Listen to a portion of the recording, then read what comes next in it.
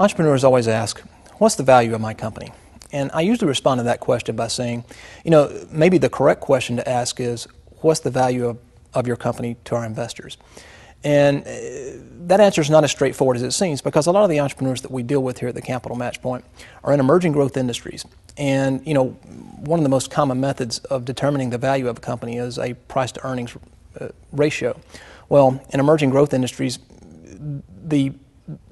the market is usually not defined enough such that there is an earnings history that you can go back and make real price to earnings estimates for companies in that market space.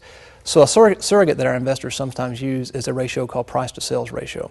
Price to sales is very similar in its calculation to price to earnings. Let's take Company A, for example. Let's say that Company A's stock price is $20.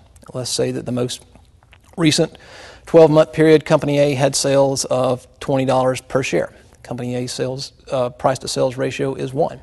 Now, an investor is going to take this information, look back, and instead of going out and digging up price to earnings information on companies in your market space, they're going to look at price to sales, and they're going to use this as an indicator of value of your company, which is ultimately the indicator of what they're going to be willing to accept in terms of equity in exchange for a cash infusion into your company.